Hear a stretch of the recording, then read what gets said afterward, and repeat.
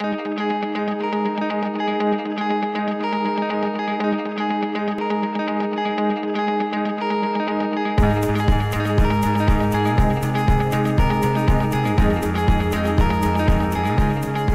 believe that in my work, the way that we can shape a global city is not just by looking at what the city is as a whole on a really broad scale, but looking at what spaces within the city, from the size of a small piece of land or a building, how we can make those bits, those spaces, something that really work within a city. I think it takes a bit of analysis and maybe a bit of creativity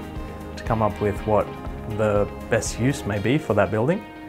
And I think that's what I really enjoy about this job.